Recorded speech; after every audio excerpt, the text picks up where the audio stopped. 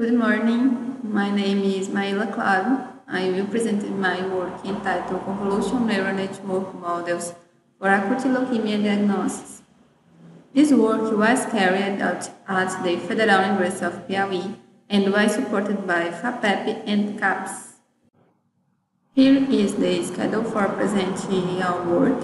A brief introduction will be made about the content covered, following the objective of the work and the works found in the literature.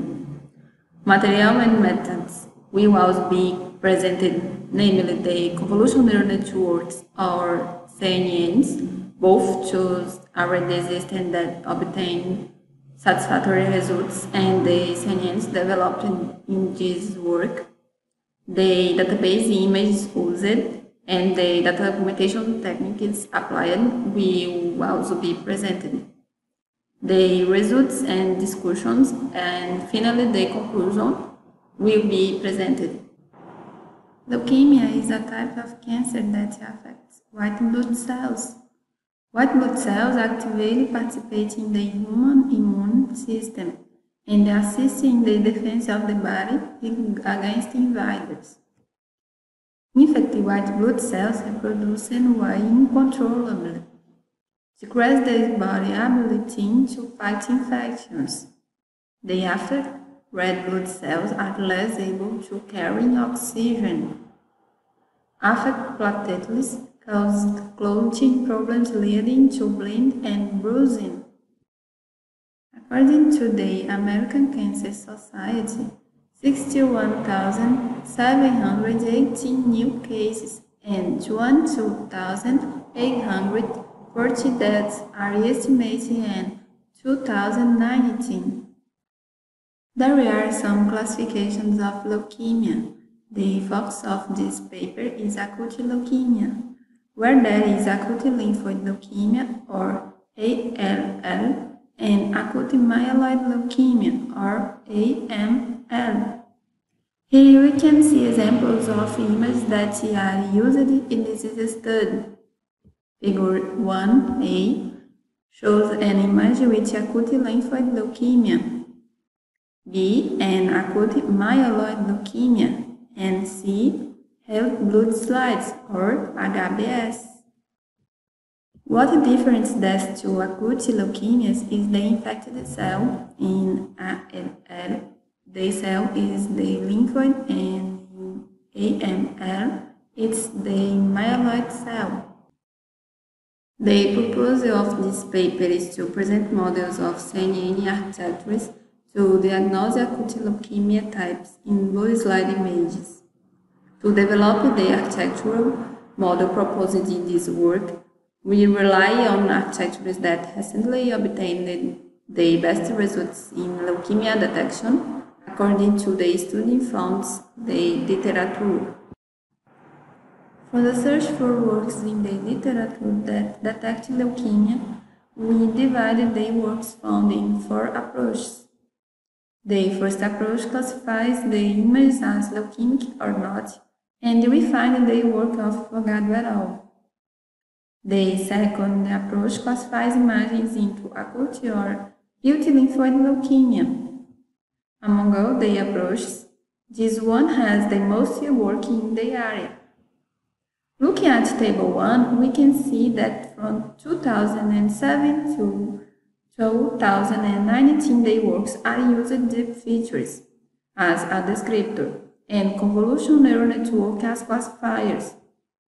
The results of this approach range from 81% to over 19%. The third approach is classifiers images as acute or with acute myeloid leukemia. We found 2 papers and they use texture descriptors and support vector machine classifier or SVM. The fourth approach classifies the images into 3 classes: acute lymphoid leukemia, acute myeloid leukemia, or acute image. We found 2 papers that use texture, color, and shape descriptors, and an SVM classifier. The accuracy obtained in these studies was greater than 99%. This latter approach is one applied in this study. Convolution neural networks, or CNNs, had their concept introduced by Enrico and Fukushima in the 1990. They have recently been popularized throughout the ImageNet large-scale visual recognition competition. Neural networks are formed by convolution layers that tend to extract different representations of images for better classification. CNNs are highly complex and have two significant challenges. First, obtaining large datasets for training. Second, the provision of computational power through GPUs to train the model appropriately. Based on state-of-the-art architectures such as AuxNet, CAFNet, and VGGNet, we initially studied the Acute Leukemia Recognition Network, or ARLET-NET, a CNN for the acute leukemia classification in good slides. ARLET-NET has 5 convolution layers, followed by batch normalization and max pool layers. The shallower layers are formed by 2 fully connected layers, followed by dropout operation and softmax layer with 3 neurons. From the initial model, we carried out an ablation study to remove or replace layers in ARLET-NET. Thus, we built 2 models using technologies implemented in some of the CNNs with the best results in the ImageNet competition, the IWSSIP and Exception. We developed the ARLET-NET with a residual layer, or ARLET-NET R, and the ARLET-NET with deployed separable convolutions layer, or ARLET-NET X. In the ARLET-NET R development, we inserted a residual structure similar to ResNet. Initially, we use max pool after the input layer to resize the original image. The result of this operation is concatenated with the second convolution layer max pool result. Therefore, the image to be concatenated does not undergo modifications in the initial convolution layers. We observed that the residual generated tends to propagate the image's essential characteristics during the training studies, present in the literature proving the efficiency of this approach. To develop a model that enables less computationally expensive training, we studied ARLET-NET X. The deployed separable convolution layers were introduced in the exception architecture and proved greater computational efficiency since the number of operations performed during convolution is reduced. That is, they have less complexity and require less training time than regular convolution layers. For the development of this work, we carried out an investigation of the bases used by the works. In addition, we searched all the publicly available databases.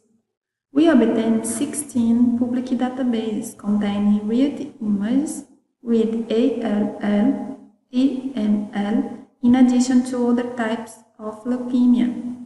Now, 2,415 images were used in the work. Using data augmentation tends to decrease the possibility of the overfitting, increase the generalizability of the model.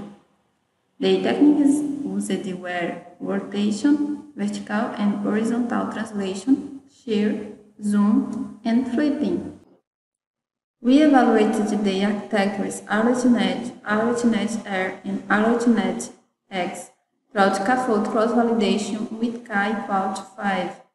In addition, we also performed the experiment with the exclusion of the dropout layer for each of the models. This is due to the fact that the batch normalization layer already serves as a regularizer avoiding overfitting. From the results presented in Table 4, we found that ArtNet RWD achieved the best results in terms of accuracy, 97.18%, recall and kappa, while ArtNet R obtained the highest precision rate. We also highlight the results obtained by the ArtNet without dropout. We carry out a comparison among the ArtNet RWD results and the ones obtained by works of literature that address the same problem. From Table 5, one can realize that the works in the literature presented higher accuracy values than ArtNet RWD. However, the number of images used in two studies is at least 4 times less than the number of images used in this work. Another critical point is that the current research used more than one image dataset. This characteristic leads to a greater diversity in the trained data, which leads to the achievement of a robust method for different input image types. For the best trade-off between network accuracy and complexity, we evaluated and compared ArtNet RWD against the CNNs, ResNet 15, Inception V3, and Exception. These CNNs presented excellent results in the ImageNet competition. We applied fine-tune techniques, which consisted of using a pre-trained architectures to carry out the transfer level. Thus, training is only conducted in selected layers and with lower learning rates. The most commonly used fine-tune techniques used in the literature is shallow fine-tune or SFT and triple fine-tuning or DFT. From Table 6, when confirmed the ArtNet RWD superiority by achieved kappa value is considered excellent, while the other CNNs did not obtain satisfactory performance. Besides having achieved the best performance in terms of classification, ArtNet RWD generates a smaller file using fewer parameters. Comparing tables 6 and 7, and one can realize that the use of DFT resulted in a substantial performance gain of the pre-trained CNNs. With DFT, ResNet 15 overcome ArtNet RWD with the best results in terms of accuracy, precision, recall, and kappa. We performed a statistical evaluation using the student test with a significance level of 5% and found that the results achieved by ArtNet RWD and ResNet 15 are statistically equivalent. Therefore, one can conclude that ArtNet RWD is a touch less complex. It has about 1/3 of the parameters relative to other CNNs. Achieves results comparable to pre-trained architectures. Figure 3 shows examples of activation maps for blood slides. P. Images with one leukocyte. P. Images with various leukocytes. The first column are images of the ILL class. The second column are images of the AML class. And the third of the HBS class. Several literature methods have shown promising results. However, they need to be evaluated on a more significant number of images for better reliability in their results. The result of the proposed method is entirely satisfactory, obtain an accuracy greater than 97% in 16 public databases. One of the main advantages of the proposed method is to use CNNs, ability to classify images from various heterogeneous databases. Thank you for watching. I am available for questions.